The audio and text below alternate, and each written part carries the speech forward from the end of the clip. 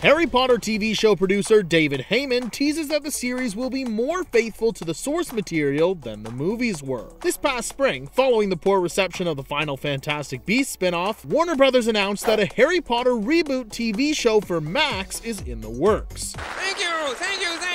Hey, we're going to do it again! Now Heyman provides an update to Total Film regarding the status of the series and what audiences can expect. While it doesn't sound like the show will be coming anytime soon, the producer does tease that this new format will allow for a more faithful adaptation. It's early days. We haven't even hired a writer to begin writing. It's a bit early, but hopefully it will be something that's very special and gives us an opportunity to see the books and to enjoy a series which explores the books more deeply. Well, if we're going to do it, we're going to do it by the book.